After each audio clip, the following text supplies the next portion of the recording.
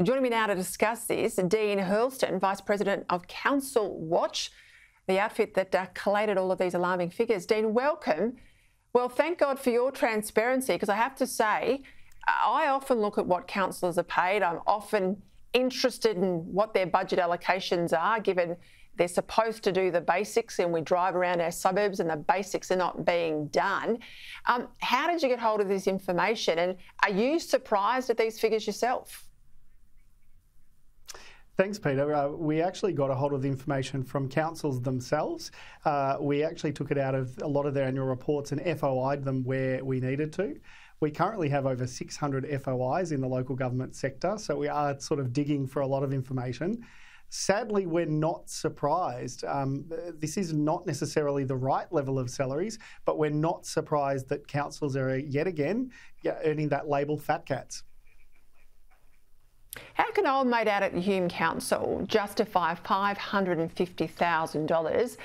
His budget responsibility out there would be, we wouldn't even pay the stamps in the PM's office, and it's just a very small area compared to what the Prime Minister has under his remit. How do you justify a salary like that?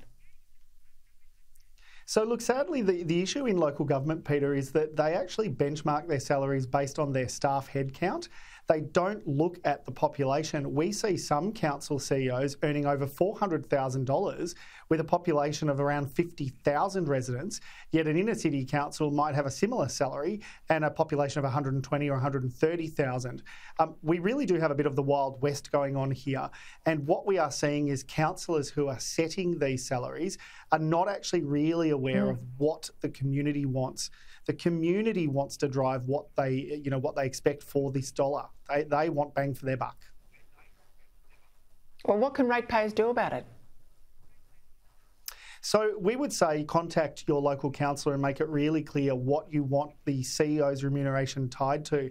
When we're seeing salaries of, $450,000, $500,000 across councils, and those same councils like Hume have some of the worst customer service stats. They have some of the worst reports from the Ombudsman, Vago, and from the Auditor General around, the way they spend money and the way they make decisions, and a lot of really unhappy residents who don't get their complaints answered. That tells you that their remuneration is not linked properly to performance. What we want is for the local government minister to get off her backside and actually mandate that there needs to be reform in the CEO salary. And the way it should be reformed is that salaries are based on population. You get a base.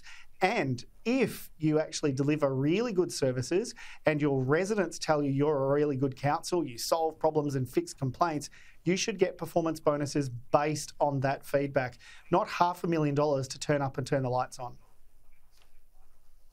Thank God for Council Watch, Dean Hurlston. We wouldn't know about half of this. Thanks for your time.